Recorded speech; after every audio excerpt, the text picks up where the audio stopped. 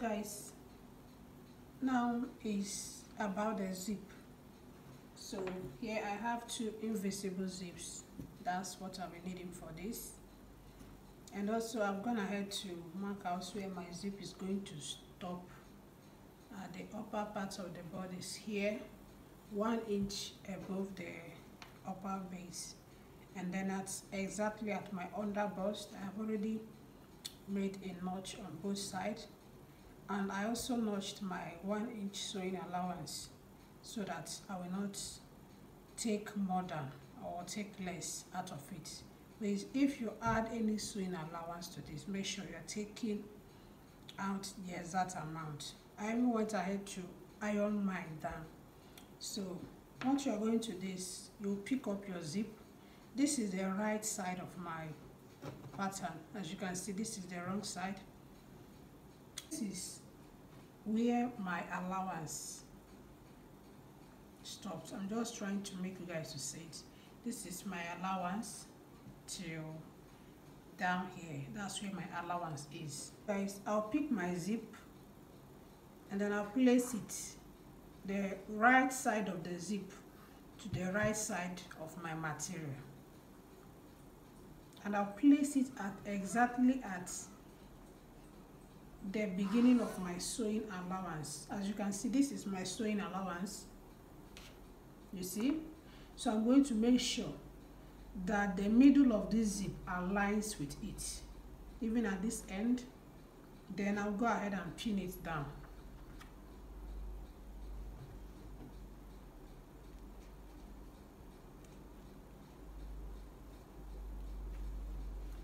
So that is how you pin it down all through to the end of the zip. So you see, very simple. So if I'm sewing now, I'll just sew at exactly here down to the end of the zip. Sorry, I took the zip a bit higher. You know, I told you guys that this zip is stopping at just 1 inch above my bust. So when you pin it down, you then go ahead and sew it down. Yeah, this is the easiest way I do mine. This is the easiest method for me. You can also try another method that works for you as well.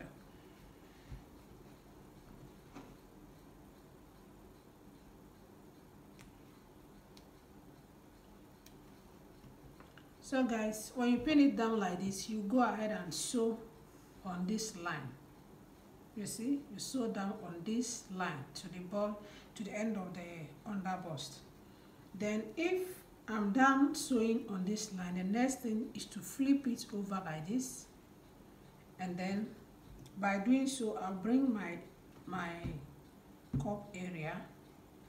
You see, we are going to be placing it right side to right side to the fabric. But first of all, just sew this one down and I'll show you guys how it looks and how then we can attach the second part. Yeah.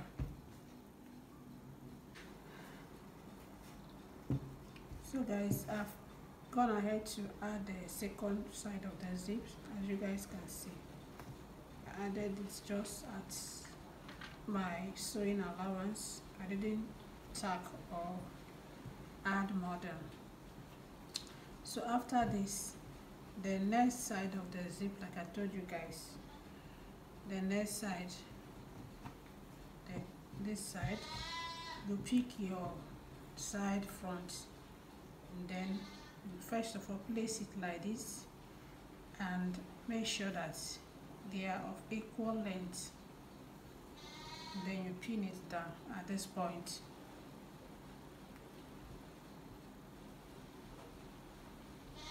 So after that, you take your zip and then you place it. You place your sewing allowance to align with the zip. As you can see, this is my sewing allowance. So I'm trying to adjust it. Then I'll go ahead and pin it down too. Then I'll also adjust this place and then I'll pin it down also.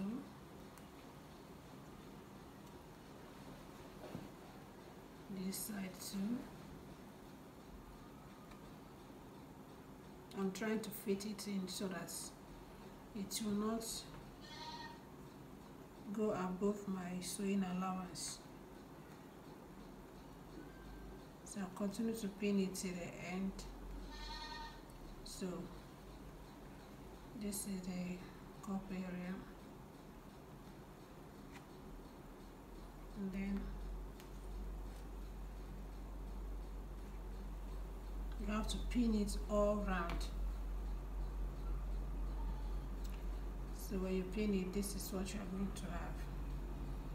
So after pinning it, you can then take off this pin, because this pin was just to make sure that they are equal at the base. So you don't take it to your machine and you will sew starting from here. You sew like this to your under bust, and then you stop and check to see if you have made any mistake or you have taken more than your sewing allowance. So guys, I'll do it quickly and show you guys. So guys, as you guys can see, I've joined the zip. I've also gone ahead to sew down these parts. So virtually this is what it looks like inside, and then for the outside, this is it. So the next thing I'll be doing now is to attach my yoke for the front. So guys, I'm going to place this right side of the yoke to the right side of the main fabric, and then I'll pin it down.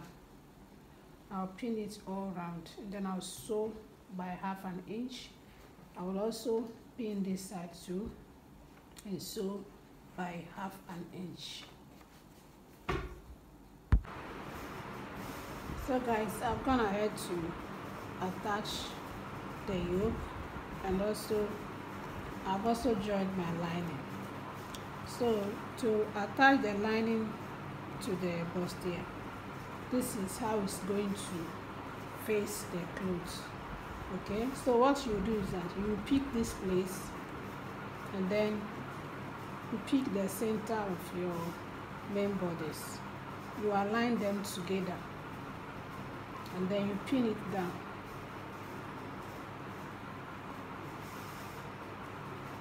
And then you also pin it round.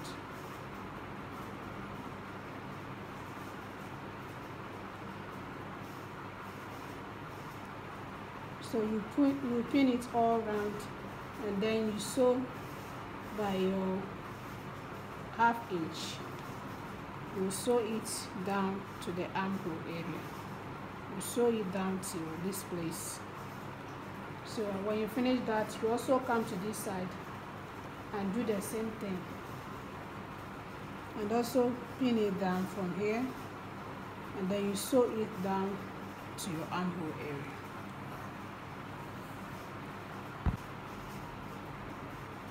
So guys, I've gone ahead to use the lining to turn the yoke. So this is what I have inside. So it's left for me to iron it down properly. So guys, make sure you iron, especially the cup area. Make sure you iron it properly. When I'm done with this, I'll go ahead and iron mine. So guys, you know that this has zip here and also here, and this place is closed. As you can see, it's closed. So if we leave it like this, then it means that the use of the zip is of no use. So what you are going to do about this is that you flip over here, and then you loosen only the lining. You lose it from here to the end, to this place, and you also do the same thing. So when you lose it like that, I'll show you guys how to sew it inside so that it will still be covered and neat as it is. And when we open this zip area, the mother will be able to breastfeed the child from this zip. Yes. So guys, I've gone ahead to loose one side. As you can see, I loosed just one side. So I want to show you guys how to turn it in through this way so that there will be an opening at this area for the zip. So what you are going to do after you must have loosed it, it's like, you remember that we added 1 inch sewing allowance. So this our allowance is what we are going to use to turn this particular place. So what you are going to do is that this center front, as you can see, this is my center front, this area is my center front, and on the main fabric, this area is also my center front. So you then pick your lining. This is the edge of my lining, and this is the edge of my center front for this part. So you pick your center front fabric like this, and then you pick your lining, and then you flip it over like this. Flip it over.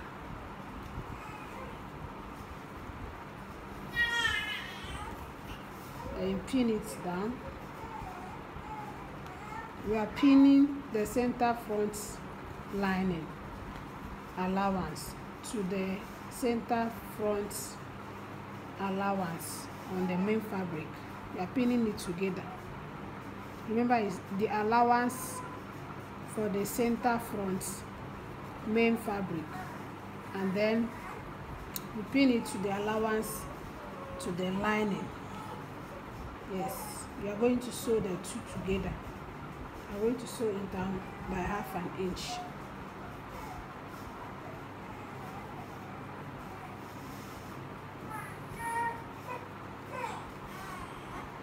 So guys, this is the rough work. You need to do it gently so that you will not mess up your work.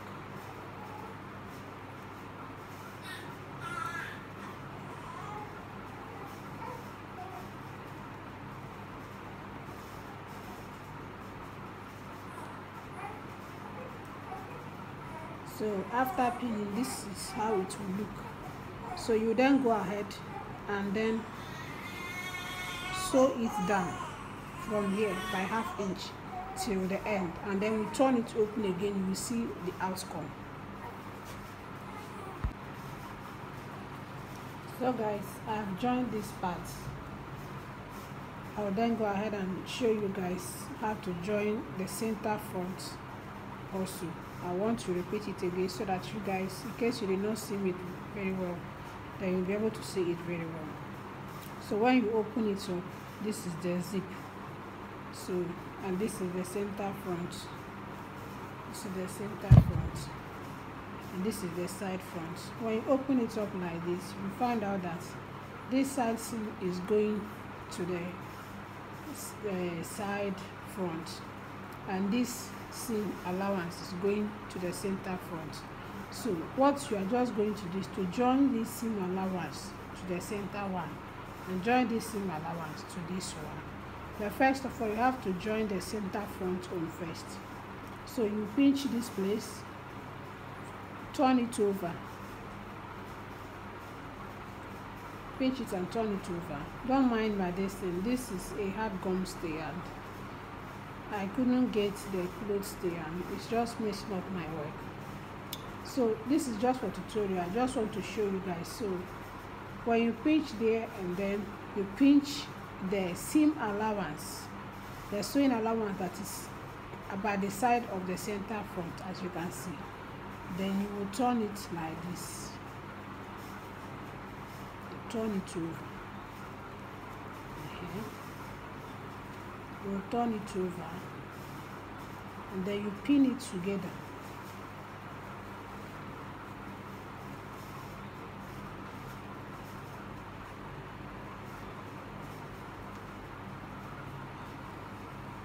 So then you still go ahead and push these ones inside so that you can be able to pin it down.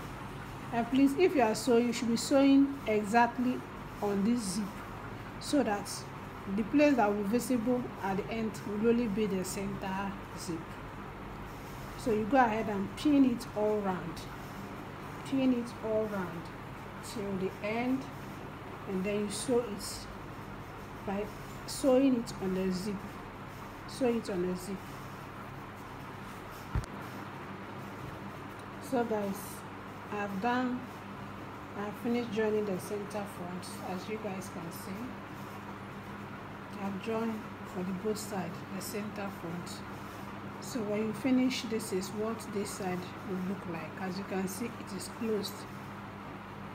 So then I'll then go ahead to join my side front the same way. This one will be much easier than this one. You will just flip it like this and then pin it together with the zip. Pin the allowance together with the zip.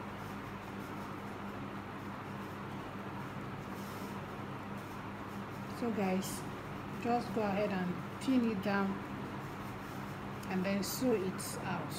Sew it down, I mean to say. You sew it down, and when you turn it over, you'll find out that this place here is now covered. It will just appear like this part.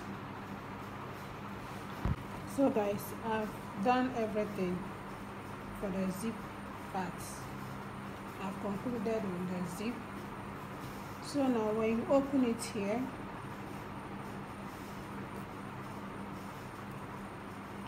you'll then be able to, you see that it's very clean. So guys, make your own even much better. So this is what I have, and also for this part too, I've done it. So when you open it, you find out that here is locked in.